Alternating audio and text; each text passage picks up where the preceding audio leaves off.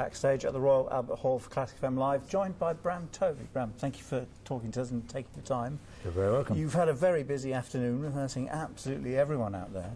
Is it? Have you flown in? Actually, I was in Ulster last week, and I was in the Ulster Orchestra, and then I'm here this week, and I go back on Friday to Canada, where I live. Vancouver, is that right? Vancouver, yes. Yeah. I'm a Londoner, but I've lived in North America now for about 20 years. They say Vancouver is the place to live, and it must be a lovely place. It's an incredible place to live. I love it there, actually, and it's a wonderful orchestra and a wonderful community and a terrific city. So, but I'm from London, so it's great to be back here too. Lovely. And you're no stranger to this hall either? Not at all, no. I first conducted here, I think, in 1977, I think it was. So quite a long time ago. Wow. The acoustic, exactly the same, or mushrooms helped? Well, I think it's better than it was, a little better, and I can remember it just before the actual saucers went up, because I remember being brought here as a very small boy and hearing the preposterous sort of echo that people only sort of talk about now as a distant memory.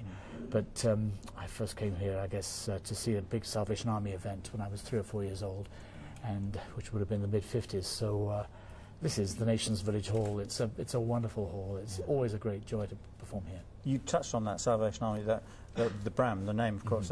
You're a tuba player at heart, is that right? Oh, I was way back, but I haven't played since I was 22, so a long time. I'm actually a pianist. I still play a lot, actually. I solo a lot, but I haven't played a brass instrument for 35 years, but I do enjoy working occasionally with brass bands, and I've had the privilege and honour of being the artistic director of the National Youth Brass Band of Great Britain for the last 6 years, and that's a wonderful job. It's one of the best jobs in music, I think, because you have these young, enthusiastic kids who come along and play their hearts out for 3 weeks a year, standards phenomenally high, and it's a great joy and pleasure to have that position, as well as being all the various other things too that I do. Do you still write test pieces? Am I right? I have written a test piece for brass bands, yes. I've just written an opera, actually, which was just performed in Calgary, a big almost three-act opera, and prologue and 2 acts.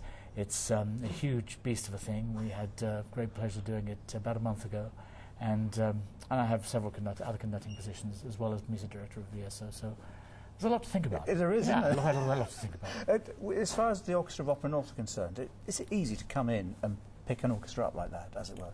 Well, it depends. This is a virtuoso orchestra. This is a fantastic orchestra, and I think everyone in the music profession acknowledges that. I conduct them regularly. Actually, it's only a year since I last worked with them.